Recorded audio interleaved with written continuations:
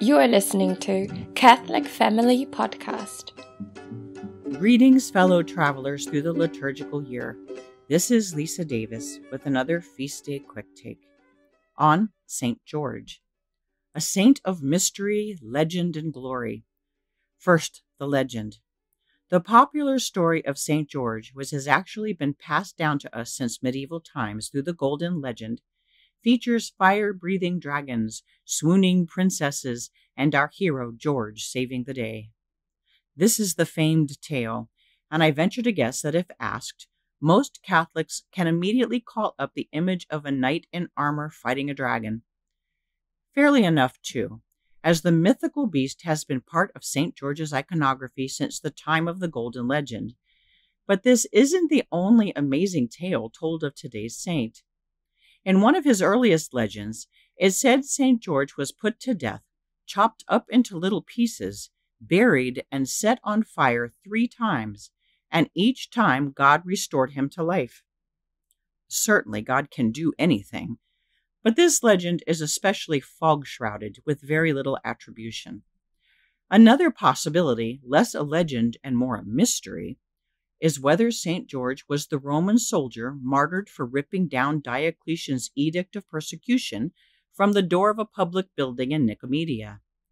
We know that some valiant Christian soldier performed this act of daring defiance, but it's not certain who. Maybe St. George. When you read about his life and death, then add in the ancient choice of a dragon for his Christian symbol, you might be convinced. It sounds like something George would do. Though the details of the lives of many early martyrs have been blurred by the mists of time, we have a better idea about the life of St. George than many.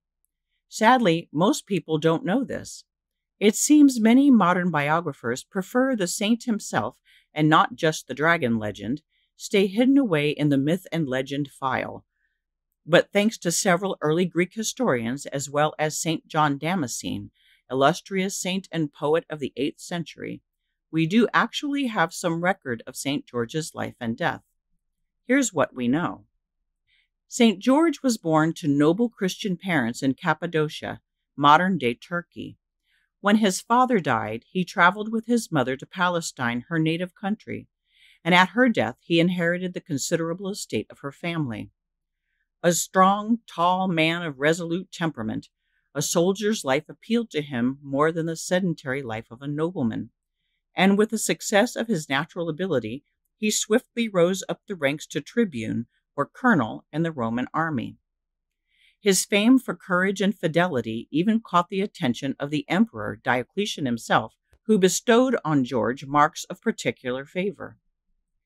Now Diocletian, who had risen from humble beginnings, was a superstitious man who tolerated all religions at the beginning of his reign, and in fact it is said he chose the Christians for his personal bodyguards, trusting, due to their Christian beliefs, that they would not plot against him. It's also believed, though not documented, that St. George was one of these palace guards, an assignment palatable only because it did not interfere with George's practice of his faith, at first. After Diocletian had ruled for 15 years or so, emboldened and arrogant in his power, he decided to bring his reign into the line of previous Caesars, proclaiming himself a god, the son of Jupiter, to be exact. No doubt most of his subjects rolled their eyes at this announcement, but were ready to jump through the hoops, as absurd as they might be, to maintain the status quo. The common people knew then, as we know now, how self-absorbed and out of touch Caesars generally are. Insanity was the rule of the day, so it didn't come as a surprise when Diocletian demanded allegiance and tribute to himself as a deity, requiring particular fealty from his court and his army. Then, to celebrate his 20th anniversary of Roman rule, he issued the Edict of 303, outlawing all Christianity outright. His persecutions, some of the most harrowing in the early church, persisted until Diocletian's resignation from office in 312 AD. Now, I'm sure the gist of this story sounds familiar. Many heroic saints won their crown under Diocletian because of this ultimatum, the choice between Christ and death. Remember the 40 holy martyrs of Sebaste? Once Diocletian turned against Christianity, George turned against Diocletian, setting the example for the 40 who would face the same decision 17 years later. Upon being confronted with the demand to wear the insignia of Diocletian, presented as a god, on his uniform, George refused without hesitation, relinquishing his commission and all signs of rank. He was immediately thrown into prison, and like the 40 martyrs, was given every opportunity, by reason of bribes alternating with torture, to change his mind about bowing to a newly minted false god. His response to the judge's terms and conditions is recorded in ancient texts. Quote, "I despise your promises and do not fear your threats. The emperor's power is of short duration, and his reign will soon end. It were better for you," he told the judge, "to acknowledge the true God and to seek his kingdom." The judge's response was to have George immediately removed to his prison cell, where a great block of stone was placed on his breast. The next day, George was tied to a wheel upon which were fixed sharp knives, which, when put into motion, would cut his flesh horribly. His martyrology reports that during this painful trial, he witnessed a heavenly vision, which enjoined him not to fear, that God was with him. And it seems that the peace and grace of God not only allowed St. George to persevere and to survive the torture, but inspired many who were present to convert to the faith and to subsequently win the crown of martyrdom themselves. On the next day, April 23, 303, prison guards, men he likely knew, led St. George in chains through the city to a place in the public square where he was beheaded and received his crown of glory. Within 20 years of St. George's martyrdom, Constantine, who had lifted all Christian persecutions under his dominion, built a church in Lydda, the city on the coastal plain of Israel, where St. George met with his execution. The church has been destroyed and rebuilt countless times in the 1700-plus years since his death, but the tomb of St. George remains, apparently intact in the crypt beneath, and his skull can be seen in the church of San Giorgio in Velabra in Rome. But St. George's legacy lives on throughout the world, in an almost uncanny way.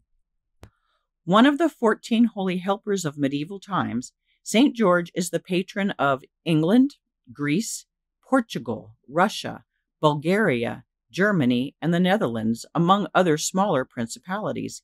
He is also the patron saint of horsemen, cavalry soldiers, soldiers in general, farmers, lepers, shepherds, scouts, and Teutonic knights. The flag of St. George, which bears a red cross on a white background, is the standard of England, as well as the Eastern European country of Georgia. It's also the municipal flag of Montreal, Barcelona, Milan, Genoa, and Padua. It seems no one really knows why England in particular has adopted St. George as a patron, though some essayists suggest that the idea of his valor and knightly integrity are attributes particularly valued by the British. I guess we can accept that. I'd like to think these are attributes that all men of the world would honor and want to emulate. Certainly, when King St. Edward proclaimed St. George's patronage for England in 1350, these masculine traits were highly valued. Alas, though, as you might guess, England has been backing off of St. George of late. In the last few years, there have been so far unsuccessful moves to do away with the flag of St. George, deeming it too, quote, warlike, ostensibly connected to far-right factions, and possibly offensive to Muslims. To make things even more weird, Genoa, Italy, has contested since 2018 that the rights to the flag of St. George belong to Genoa, since it proclaimed the saint's patronage in 1190, over 150 years before England did. And now it appears that England has reneged on a long-standing deal with Genoa for its use. Going back to some time in the Reformation era, England signed a document with Genoa attesting to Genoa's first right to the flag and agreeing to pay a sort of rent for its use. And England did actually pay an annual stipend for it until about 250 years ago, when they didn't. As far as I can find out, the two countries have not worked out a back payment deal, and only bicker about it occasionally, like when Italian and English fans run into each other at soccer games, maybe. St. George's Day is still a national day of celebration in England, but it hasn't been a national holiday since the 18th century. The Church of England has proclaimed that since the day generally falls between Palm Sunday and Low Sunday, it can't merit a feast day privilege great enough to earn a bank holiday, or some such thing. Basically, since St. Andrew's Day in Scotland and St. Patrick's Day in Ireland are bank holidays and vacation days for many, the English don't see why they can't have a bank holiday too. It's a controversy. Oddly enough, the Church of England is holding sway for a conservative interpretation based on their liturgical reasoning, and perhaps because it knows no one is going to use a bank holiday to go to church and actually celebrate the feast day. And they're probably right. The standard recognition of St. George's Day in England consists of the odd parade, pub bargains on pints, and the flying of the aforementioned flag. Some folks will wear a red rose in their lapel, a symbol of St. George's martyrdom, though most don't really know that's the reason for it. Gilbert Chesterton describes the focus in a nutshell. Quote, St. George he was for England, and before he killed the dragon, he drank a pint of English ale out of an English flagon. The fact is, St. George never stepped foot in England. Sorry, Gilbert.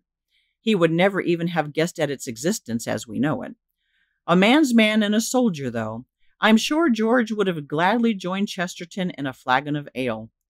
And though he may or may not have ever faced any of the legendary fire-breathing serpents, I expect St. George would have a lot to say about the real dragons of heresy and the worship of false gods, not just in his time, but rampant and going largely unchecked in our world today. Let's not stop there, though. Many kinds of sins slither about, challenging us to slay them. We can appropriate St. George's dragon to symbolize many sorts of evil. With its scaly hide, it could be seen as sins against the flesh, and the princess saved is purity. The fire and sharp teeth lend themselves well to symbolize gossip, calumny, or backbiting. Or perhaps your own personal dragon is human respect, or, like Smaug in The Hobbit, the attachment to things of this world. We all have our own personal dragons to fight, many as wicked and murderous to the soul as St. George's. Today, on his feast day, we remember how a soldier, and really, take away the fire-breathing dragon and George is an ordinary guy, who understands the daily battle against evil and knows it can be won. He's sympathetic and stands ready to help us. Prayer to St. George. Faithful servant of God and invincible martyr St. George, favored by God with the gift of faith and inflamed with an ardent love of Christ, thou didst fight valiantly against the dragon of pride, falsehood, and deceit. Neither pain nor torture, sword nor death could part thee from the love of Christ. I fervently implore thee, for the sake of this love, to help me by thy intercession to overcome the temptations that surround me, and to bear bravely the trials that oppress me, so that I may patiently carry the cross which is placed upon me, and let neither distress nor difficulties separate me from the love of our Lord Jesus Christ. Valiant champion of the faith, assist me in the combat against evil, that I may win the crown promised to them that persevere unto the end. Amen. St. George, Slayer of Dragons, pray for us. You've been listening to the Catholic Family Podcast. If you enjoyed this show, please share it with your friends and family. You can support the production on Patreon and PayPal, and you can reach Kevin at kevin89davis@gmail.com. Ad Maiorem Dei Gloriam, all for the greater glory of God.